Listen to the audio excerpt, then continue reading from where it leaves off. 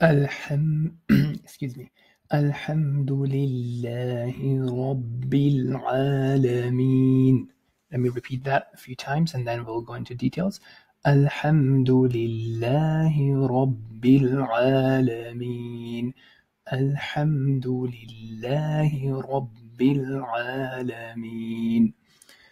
Okay, so what this means is basically you're saying that all perfect praises and thanks belongs to the Rabb, the Lord of the universe, everything that exists.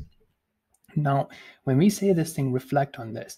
You know, we praise a lot of people, we praise a lot of technology, we praise like beauty, we praise, you know, parks, gardens, rivers, mountains, you know, waterfalls, so many different things, fruits, food. But who is the creator of all those things? Okay. Another way also to look at it is that when we praise people or things, we are usually praising them for what they are, their own performance, their creativity, their power, their techniques, and so on and so forth. This may not be related to what they have done for us. Okay. So this is something very important to realize, that the one worthy of all praises is Allah, because He is the creator of everything else that you like, that you praise. Think about it. Yeah.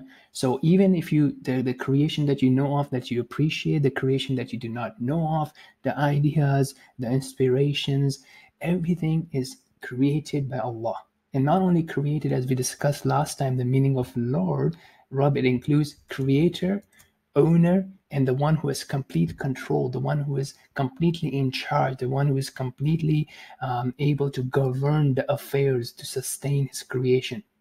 Okay, so imagine when you are doing this in your prayers, to connect with Allah, to realize His magnificence, to realize who He is, and to really connect with Him, and to realize the opportunity and the blessing that we have to be having a one-on-one conversation with Him in the prayers.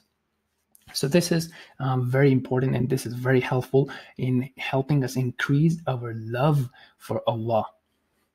Okay, now we can go into some of the details about how do we pronounce this first phrase. Okay, al, simple, ham, okay, do, lil, la, he. Okay, so my bad. Excuse me for my voice.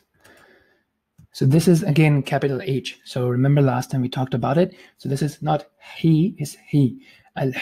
So the one with lower H you can see is like ha, right? I'm saying it from the middle of the throat. So Alhamdulillahi Rabbil.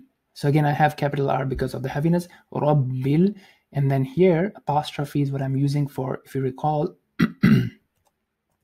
excuse me, for the middle of the throat. Alhamdulillahi Rabbil Alameen. So simple. Alhamdulillahi Rabbil Alameen. Okay, until next time. Assalamu alaikum.